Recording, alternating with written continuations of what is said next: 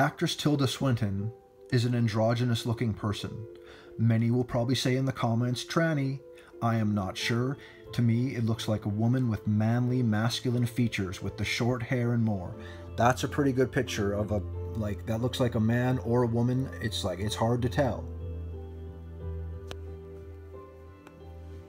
Tilda Swinton is in an open marriage. She lives with her husband, their twin children, and her lover.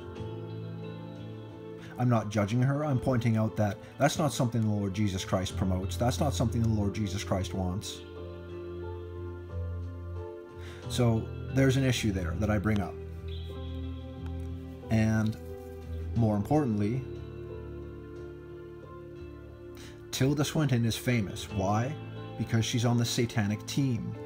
There's one eye symbolism, the vow of silence, one eye symbolism on ID magazine,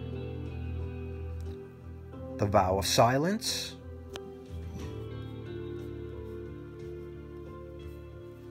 the vow of silence, one eye symbolism, one eye symbolism, one eye symbolism.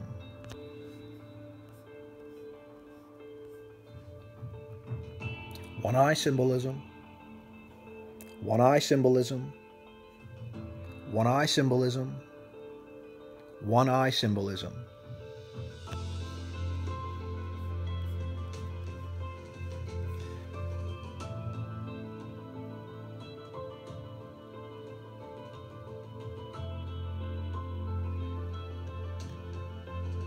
This is no doubt on purpose. This is not a coincidence. This is our world. Stay strong in the truth of Jesus Christ.